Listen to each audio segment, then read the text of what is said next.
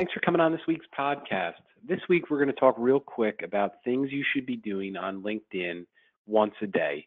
And one of the things I've gotten myself in the habit of doing is going to my LinkedIn profile, clicking on the My Network button, and working on growing my distribution, growing my connection list.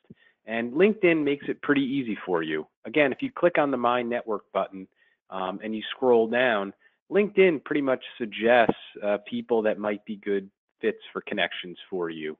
And one of the things that you can do is you can actually kind of train LinkedIn to suggest your target market.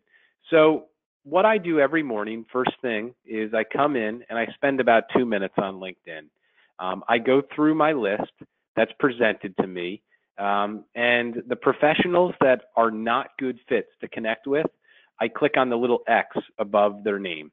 And it's kind of teaching LinkedIn, the right type of people to suggest to me. So I go in, I pretty much X out about 3 or 4 people each morning.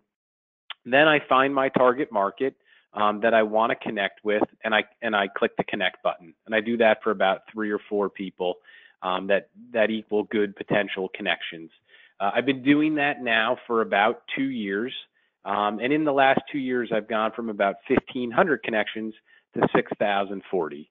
So again, I spend about 2 to 3 minutes. And then what I found is that, each week I'm gaining between 15 and 30 new connections.